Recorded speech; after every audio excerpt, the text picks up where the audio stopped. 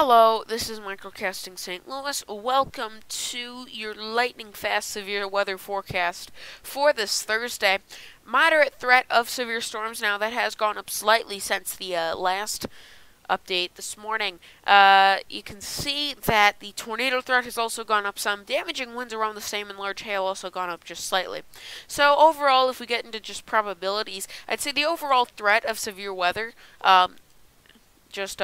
especially on the western portion, is around 25%.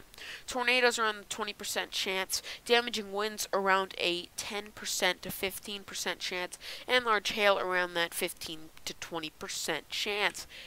Getting into the severe threat map, you have a 10 to 20% chance if you are within the green, and a 20 to 25% chance if you are within the yellow, even though that technically does go up to a 40% chance. Only a 25% chance within this map. So you can see chances are fairly low, and if we did have any severe weather, it would probably be to the west of St. Louis. Although there still is that slight possibility of some severe thunderstorms at St. Louis as that line of storms does form.